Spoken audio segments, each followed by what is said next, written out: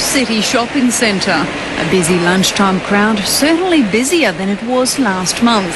While residents of Singapore know life is slowly going back to normal, outsiders may not. And that's why this webcam is here to capture the crowds and broadcast live over the net for all to see the evidence firsthand. Orchard Road and the river are also being captured 24 hours a day. Our message is life in Singapore is normal. Business is going on. The people of Singapore are enjoying the things they do, shopping, dining, do business, that sort of thing.